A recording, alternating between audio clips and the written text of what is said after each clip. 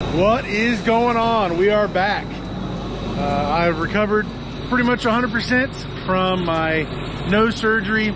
Today it's Sunday. I'm going to pick up a dumpster that's over an hour away. That's only because they paid a lot more money for fuel. We've got a frozen dumpster here. Just dropped off an empty 15 here back at the yard. I'm going to be grabbing this 20 yard from a brand new customer. Actually, I think it's going to be, I hope, a start of a new relationship with a new roofer. And they got a 20 yard, hopefully not overloaded. They said it was only going to be 32 square, one layer. So we'll find out together. Did this roofer company overload my 20, and am I going to be making another trip out there with a can to dump into another one so I'm not quite overloaded? One other thing I wanted to share with you is more recently I've had a ton of trouble with my hoist system. Specifically, I had a part failure from my wireless remote. Water got into the module that sends the power to the right places. That ended up burning up my old winch. I talked about that in a previous post on the community tab here. So if you're not subscribed, go ahead and subscribe there. You'll see a little bit more content more regularly when I do post on there. That destroyed my old winch. I had to replace this actual wireless module. Kind of brainstorming to find a way to make sure no water could get in there, in the future with this new one that I replaced it with.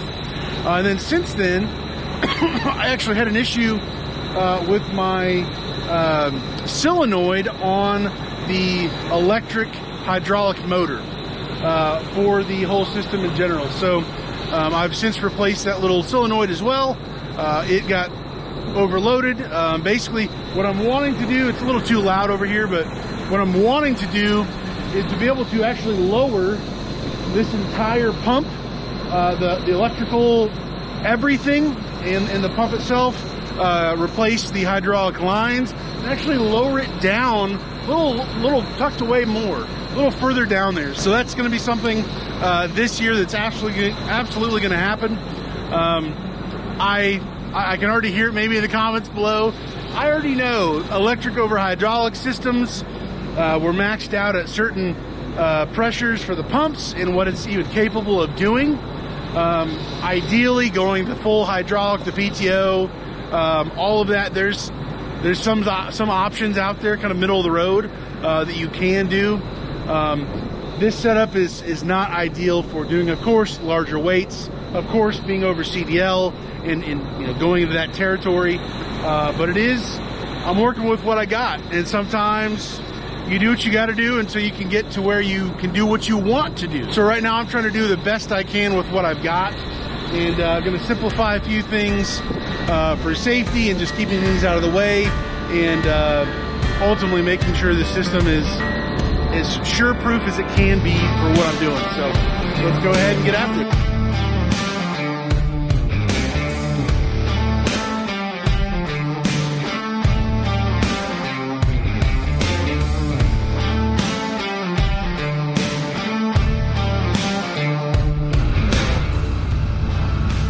Alrighty, so we are here about to pick up this 20 yard. Let's see how much is actually in this 20 yard can.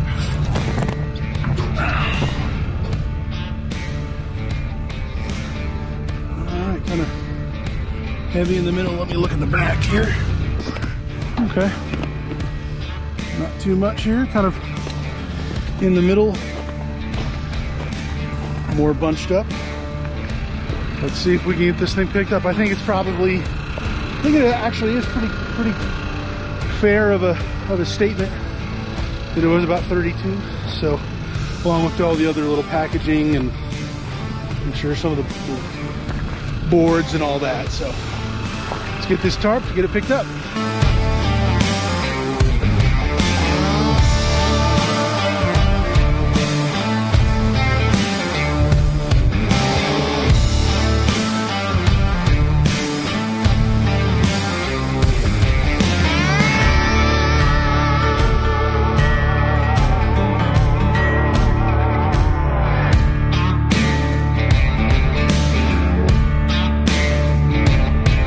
it's at least,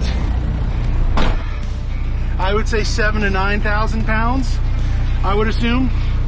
I really don't think, based on, there's been times where I've gone to pick up, other cans, and they absolutely were above my 10,000 pound, and like, that's a hard no for me. But this, it rolled up. I need to grease my rollers in the first place. Another round of that, but besides that, we're good to go. We're golden, picked it right up. Tires are not squatting. We're fine. So now we will get it weighed tomorrow, and I'll let you know what it turned out to be. Well, tragically, I was not able to dump the whole load. The majority of it, it's just kind of light stuff in the front here, and then it's kind of built up right there, but we were not able to dump the whole load. It was 2.93. My gross weight ended up being, let's see, it was 25,880 is what it ended up being. So to be continued on that load, but we're definitely still under 26K by a little bit.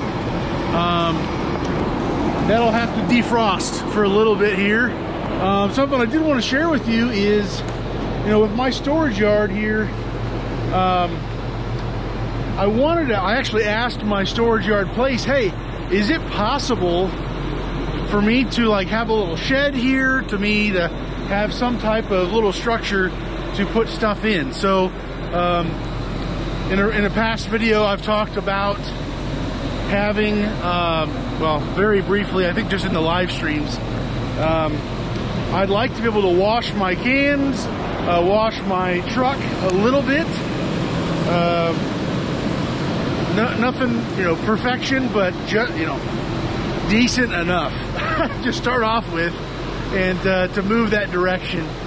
And I wanted to see if I could have a power washer, have one of those, 4 foot by 4 foot water containers on one of my other trucks, or something on my trailer, something like that, to be able to have a mobile station here, because I have no access to power or water here.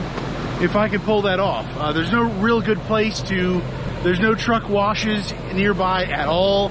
I don't have options like that. So anyways, looking at doing that, and also some other storage, some other cleaning and maintenance stuff that I wanted to have. And I asked the storage yard here, hey, can I do this? They said, actually, no. We'd rather we wouldn't allow you to have any type of structure, even a temporary little shed or stand up, small, 2 or 3 feet deep by, head foot tall kind of a thing. No, that's not allowed. We'd rather you rent one of these right here, or inside some of their large buildings that have smaller units inside. No type of any structure. So the guy at who I was talking to basically said, hey, if you have like a trailer, an enclosed trailer, or anything that could be maybe just on the ground, maybe that you would have like a lid that goes up like that you could store stuff. I don't care. You can anchor it through the ground, put some rebar through, do whatever you want to make sure it's structurally sound, and see if that'll work. And so I'm considering doing something like that, or potentially just biting the bullet and renting one of these, I think 10 by 10, 10 by 12s or whatever here. Literally, it would be super convenient, right across the drive from my storage yard here, and be able to get that going. So I don't know, let me know your thoughts on that. If you would just bite the bullet and rent one of these things, it's right across the street here, the drive. I think it would be pretty convenient. I think it's like $62. I'm already paying, to me, a pretty hefty amount of rent to be here at this location. It's all a numbers game. It's what's convenient, what actually works, what makes sense. Adding one of these, having like a little would-be shop, sort of, to this, having storage, being able to tinker on things if I need to fix something, or whatever. it might be a possibility, might be something that actually helps. So still considering that, but also, like, instead of paying $60 something a month for that, what if I got a small little, similar to that maybe, little enclosed trailer? Doesn't have to be, I mean, if it's just simply a maintenance storage place, it can be helpful for just about anything. So that's definitely something I'm thinking about. I've got to get this 20 yard that's on the truck now over to the one of the biggest parks in Lafayette, actually. They're doing a swing set remodel, I guess.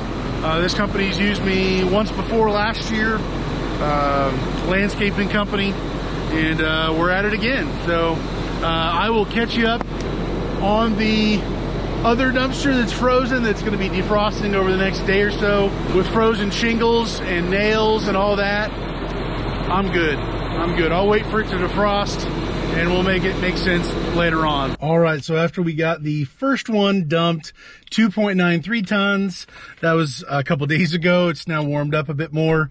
Thankfully, it defrosted in the dumpster, and I just was able to dump, this is the second dump for this can, 1.74 tons, which was remaining. All together, I pulled up on the calculator, 4.67 tons in the 20 yard. Definitely had a lot more room. If I had actually used a 15 yard, if they rented a 15, it might have been a little bit above the rail line if it was spread across the whole way. And because the 20 yard, of course, weighs more than the 15, I would have been able to put a lot more weight into it. Maybe another 500 pounds or probably more, rather than just 4.67 tons, because my gross number for the truck, the dumpster, and the payload was 25,880. That was my ticket. My original ticket here was, 25,880 altogether. So 120 pounds and a penny more, and a hair more. I would have been over my weight limit, over the 26,000. So, for whatever that's worth for you, working with shingle jobs in a 20 yard, depending on your truck, the dumpster weight, and on what that really looks like, you could potentially not fill up the 20 yard and go overweight. So thankfully I did not on this one. We talked through it quite a bit before, actually getting it dropped off there, but we were legal with gross weight as well as, functional weight. As far as the dumpster and the payload, were concerned, I was still underneath. I was not exceeding, what my system says it's able to do, for the switch and go. So that was good as well. Definitely do not prefer working, you lose the weight with the can versus the payload. So, for an under CDL truck, definitely don't want to be doing, unless it's really worked out, fine tuned, what does this look like? Don't want to be doing a whole lot of 20 yard, dumpster for roofing shingles. So hopefully you have a great day. Stay safe, guys, and God bless.